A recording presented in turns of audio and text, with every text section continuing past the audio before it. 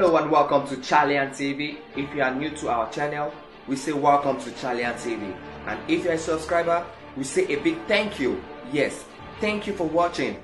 Thank you to everyone who have been watching Charlian TV videos. Alright, if you're watching this video and have not subscribed, please kindly click on the subscription button above for you to get our latest videos. Alright guys, let the party begin.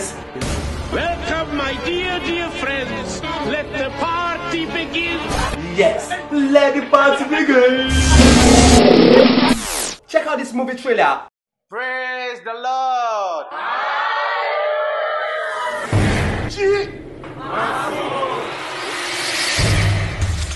Olúwa fẹ́ lò yín nínú àjàrà ẹ̀.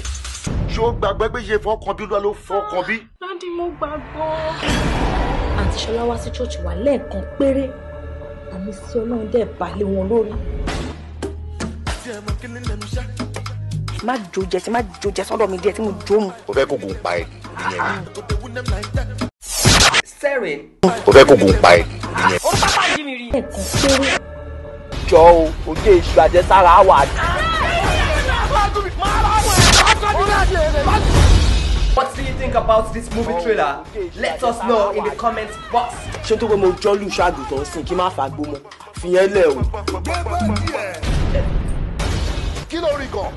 Kí ni Juba rí? Jọ o, ojú èṣù àjẹsára wà.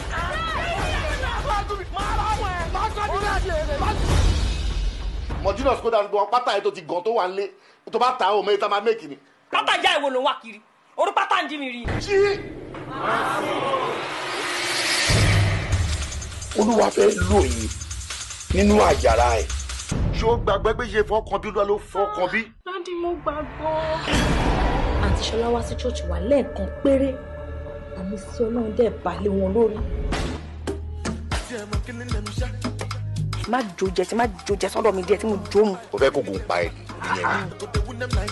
Ṣé tó pé mo jọ́ lù ṣàgùtàn sí kí má fàgbó mọ́? Fìyẹn lẹ̀ o. Kí ló rí gan?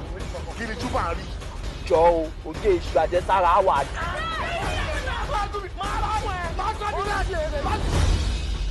Mọ̀júnà Skoda ń gbọ́ pátá ẹ̀ tó ti gan tó wà ń lé.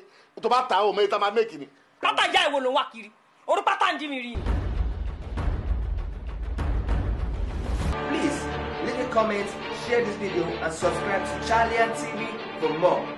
Thanks for watching. It's time for me to go. We believe you enjoyed this video. We hope you always come back to this channel to watch much more video. Bye. Hasta la vista.